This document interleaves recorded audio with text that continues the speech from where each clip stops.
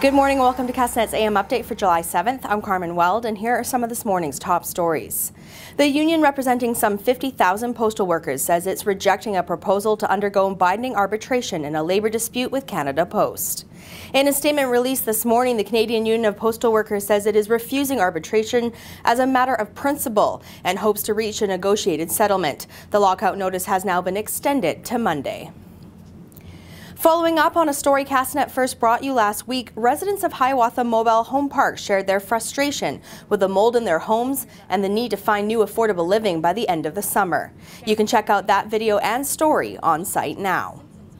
And a 69-year-old woman suffered cuts to her face Wednesday evening when she was attacked by a bear in Maple Ridge. There's no immediate word on what may have provoked the attack or if the victim was on a trail or in her property. Her name has not yet been released. The weather forecast today for the central Okanagan is calling for increasing cloudiness with a 30% chance of showers and winds up to 20 kilometers an hour this afternoon with a high of 23 degrees. Be sure to check out castanet.net throughout the day for more on all of those stories and up-to-date news as it happens.